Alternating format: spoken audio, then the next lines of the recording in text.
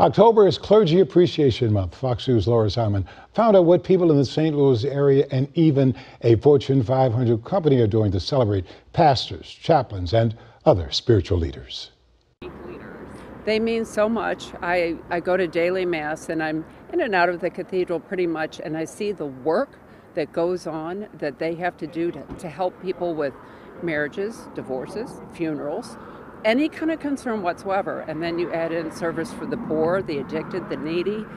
They are doing so much, and I have the greatest appreciation for their faith that allows them to serve 24 hours a day. Alyssa Gessling is one of hundreds of people attending Sunday morning Mass at Cathedral Basilica of St. Louis.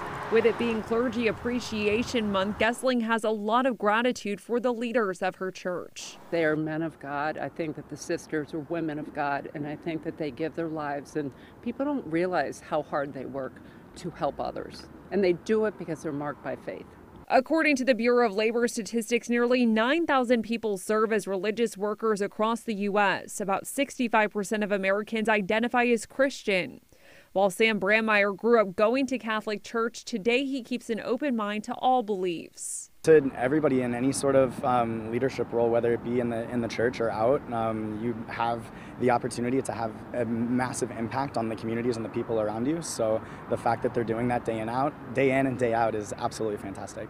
Even some employers are implementing clergy programs to improve workplace culture. I spoke with the director of Tyson Foods Chaplain Services Program. He says they have 100 chaplains stationed across 22 states, including here in Missouri and Illinois.